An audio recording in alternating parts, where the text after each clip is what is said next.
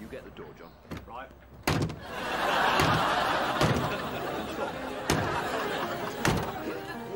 Yeah, give it a bit.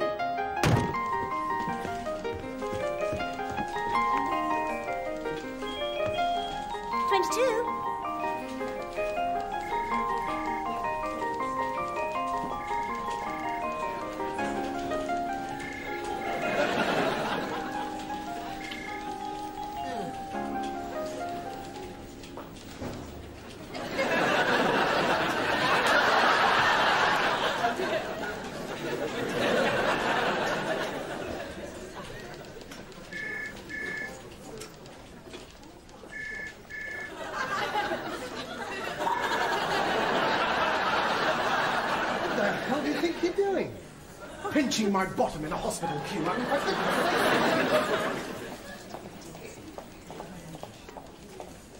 Good morning. Name, please. B. And what seems to be the problem?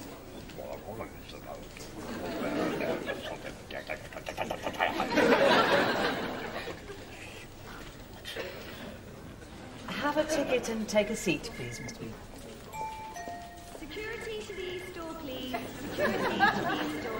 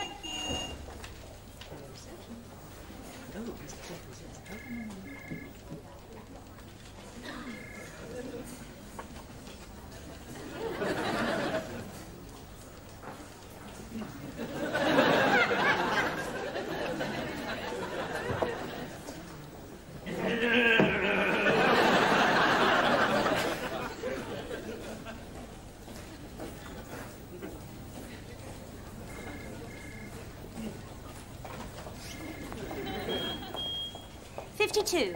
Hang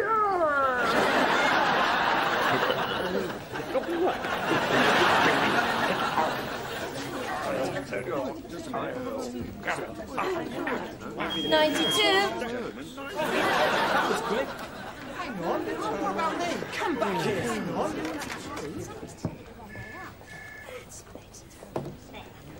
26. At last.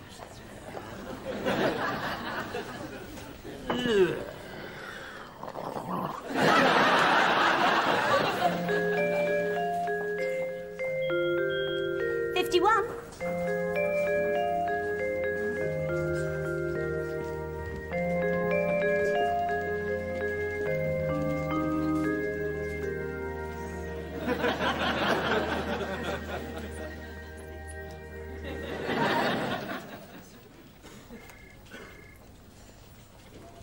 Is this anybody's?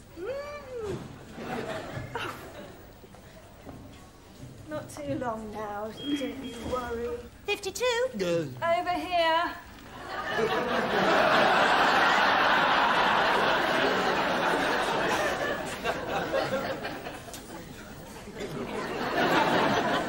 Marlowe, have we got your beeper on?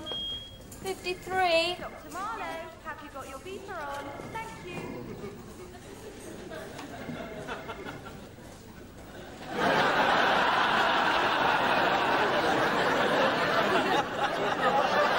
You're risking your life, Frankie!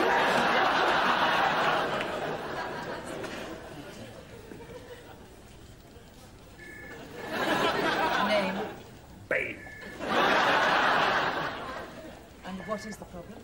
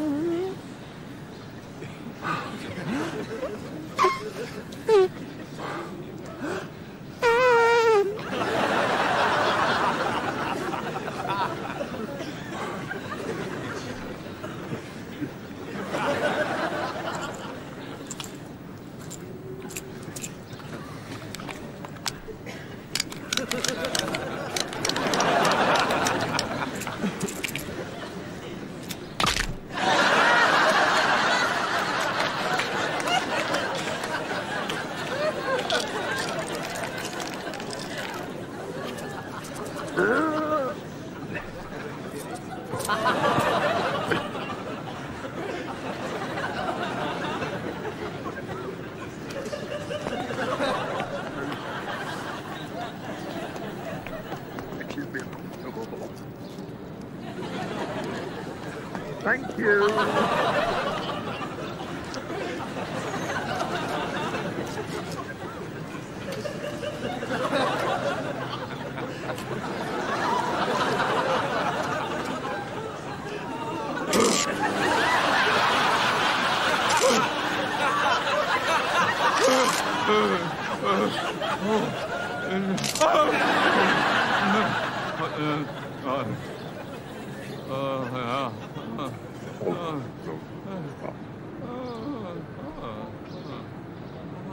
Thank you.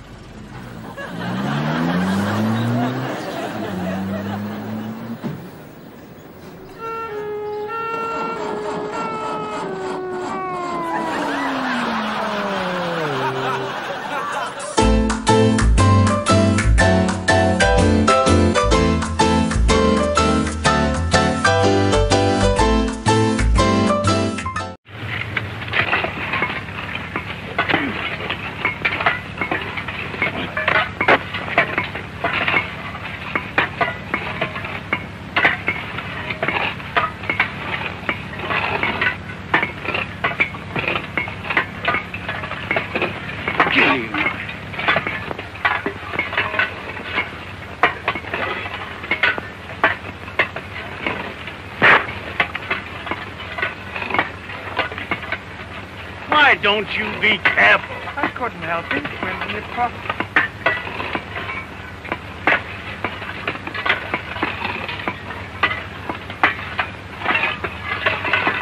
Now watch what you're doing.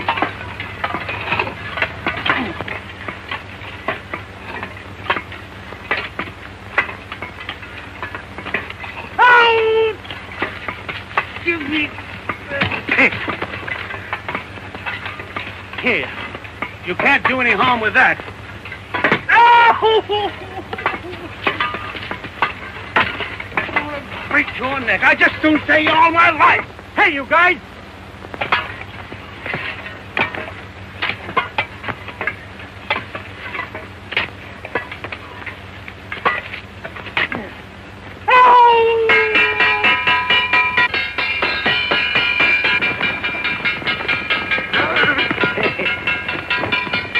Come on, let's see.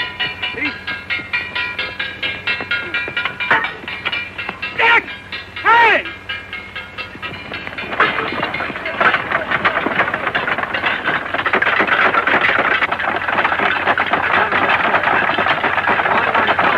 Hey, listen, you guys, come around. They want you on the telephone. Pardon me, but would you gentlemen be so kind as to make a little room for me and my friend? Why, there's your table over there. Thank you.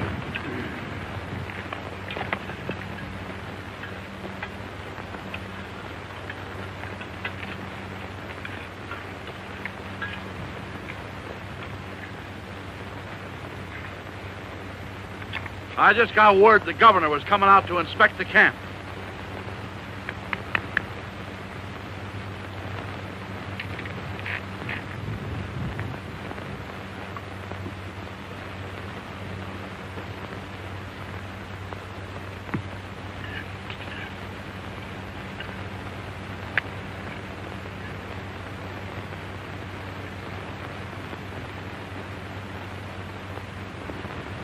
I ought to make you eat that.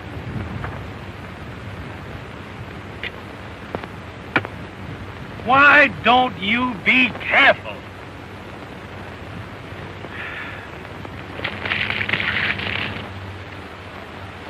I beg your pardon.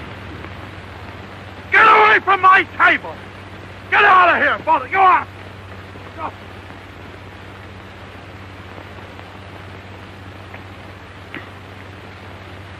I got it!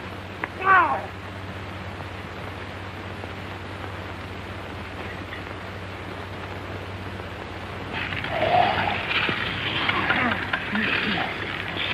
What do we have to do to get something to eat?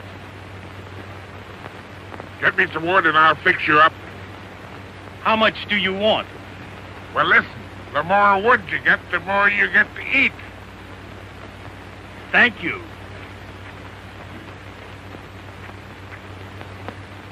Come, Stanley.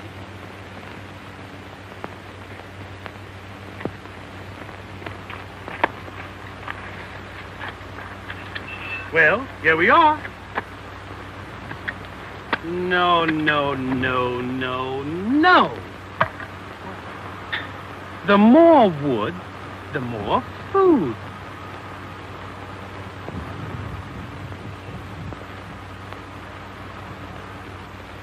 Oh, the train. Correct. Now, come on.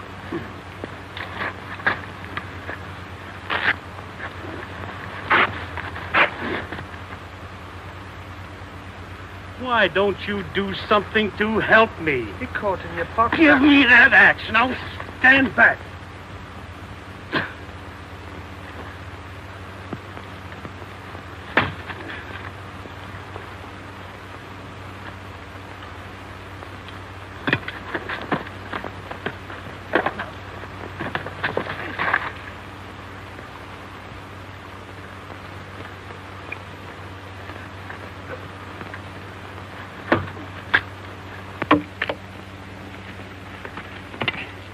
Why don't you stay away from here?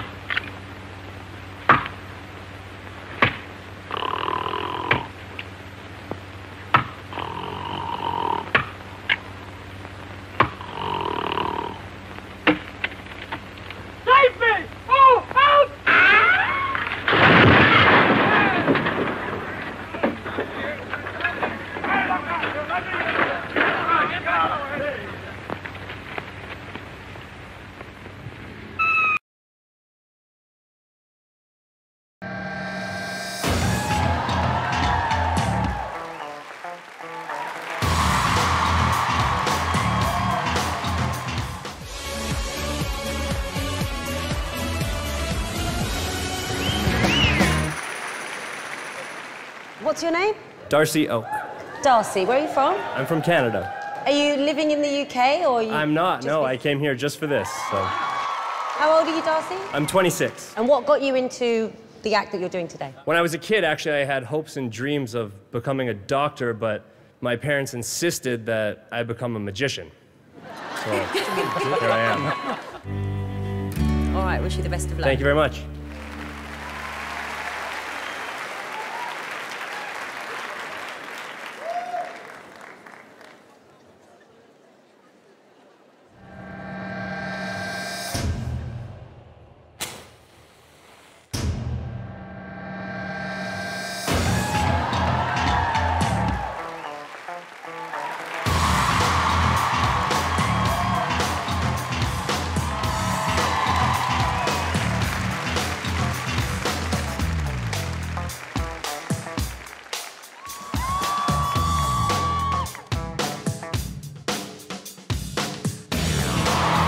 How's he doing this?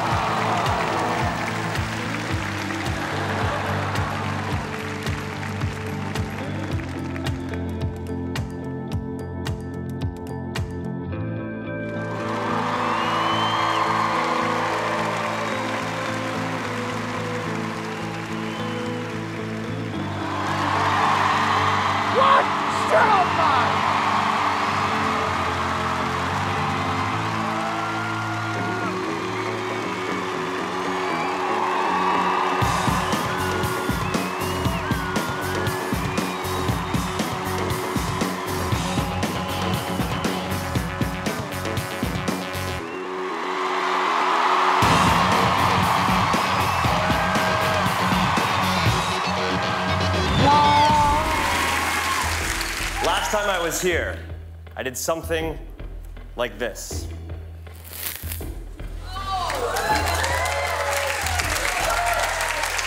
That's what got me here. But tonight, I want to try something different.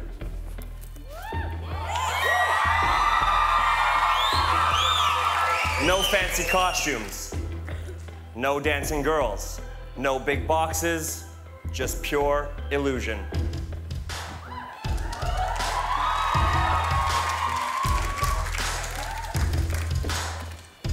Keep in mind, this is a live camera feed. It will shoot the illusion 360 degrees so you can watch literally from all angles. Everyone at home, your shot will not cut away.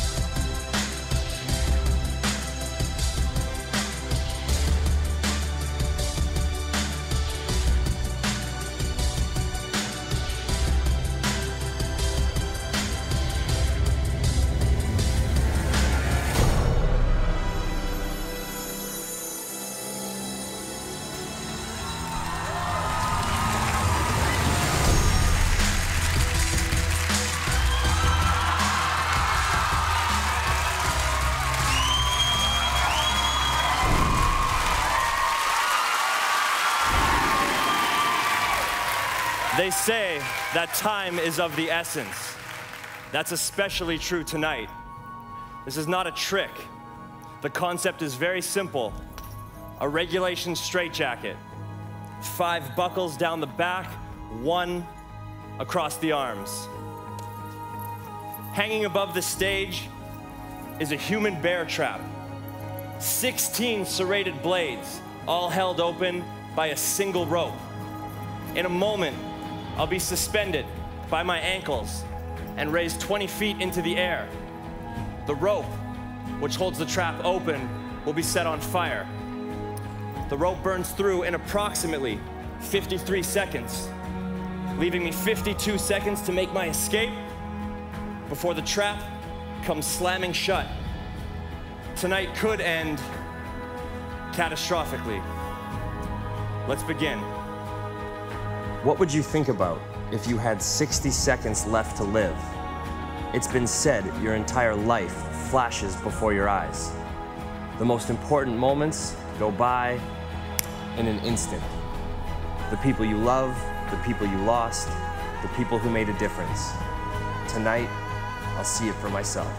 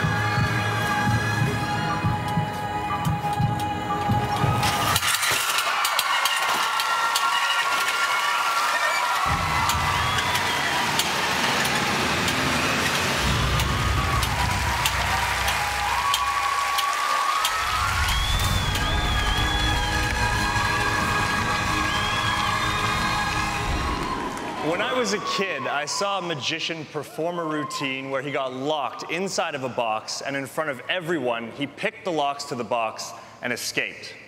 Now, it wasn't the most exciting thing, but as a kid, I was absolutely fascinated.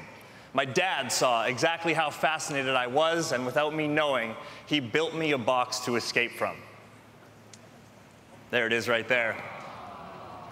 So tonight, as an homage to my dad, I'd like to perform for you a version that he built for me. However, I've never done it this way before, and I'll never do it this way again. The concept is very simple. In a moment, I'll be locked inside of that box, my hands handcuffed on the outside. The box will be raised 20 feet into the air. There are 4 fuses connected to the bottom of the box. They'll be set on fire. The fire takes approximately 56 seconds to travel up the fuse and reach the box. When it does, the box is set to explode. My job is to free myself from the handcuffs, open up the box, and grab the safety rope hanging beside it. We also have a camera, so you can keep track of my progress inside the box the entire time.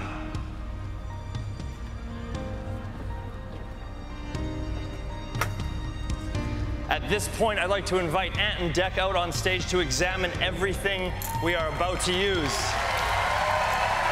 Thank you, gentlemen. Appreciate it. Thank you. Hi, Dawson. Good to see you. I have a pair of handcuffs. These are police regulation handcuffs. I want you to make sure there's no little button that opens them up. They're not trick cuffs in any way, shape, or form. I have the key. If you could please hold on to that. Make sure only the key opens the lock as well. You just put it in the hole, turn it around, and they open. That's it. That's good. Your job is to hold on to the key. If you could join me over here, one of you could stand here and the other on that side over there. I'll take the cuffs. Thank you. We will go ahead and lock my right hand in. Thank you very much. And if you can do my left hand, please. Thank you very much. And if you can also hand me the pick right there. It's attached to that chain. Yep, right there. Now you'll notice there is one more lock on top. The lid will be closed and that will be locked. Just verify it is in fact secure. And when it's locked, please exit stage as quickly as you can for your own safety. Okay. Thank you very much. Let's begin.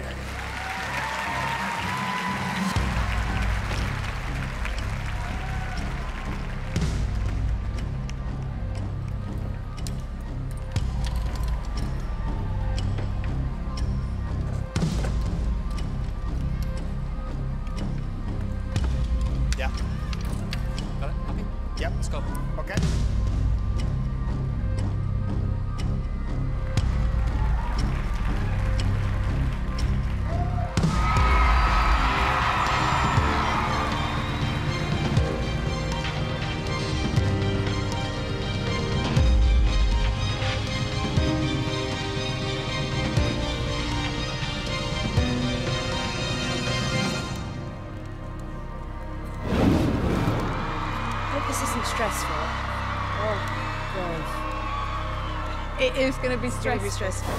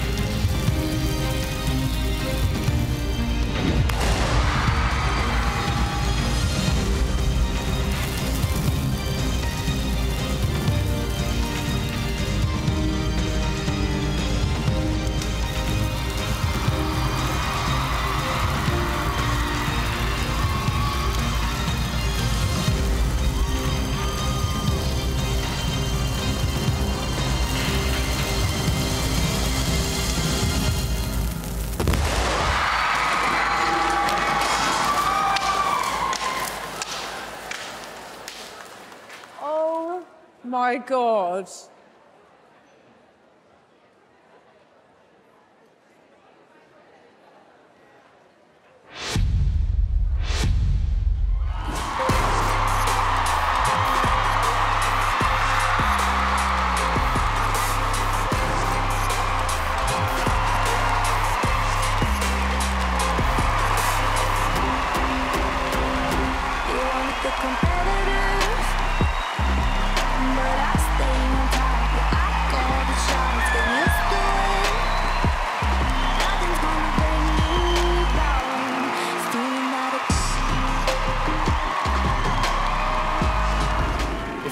back in time and relive a single moment of your life, what would that moment be?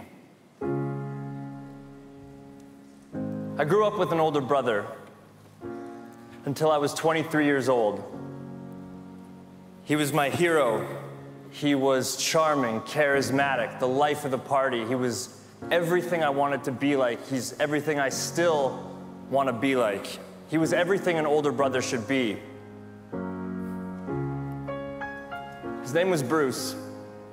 You guys would have loved him. You could classify our sense of humor as immature. We used to do this thing where we'd be walking around town, he'd reach down, he'd grab my hand, and we'd literally walk around town holding hands. We did this well into our 20s. We told each other it was just a joke, but I know deep down to both of us it meant so much more than that. They say a picture's worth 1,000 words. If that's the case, then this one is worth 1,000,000 to me.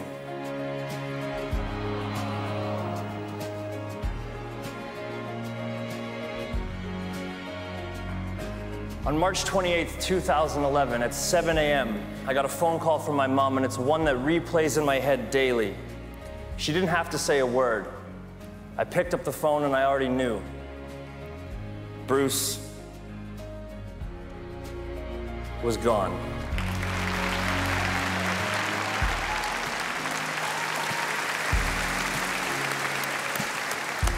Losing someone you love is like living with a brick in your pocket. The weight never goes away. You just get used to carrying it around. In the 8 years since he's passed, I've learned that it's not whether the glass is half full or half empty. It's being thankful that there's even water in it at all. If I could turn back time and go back to when we were kids,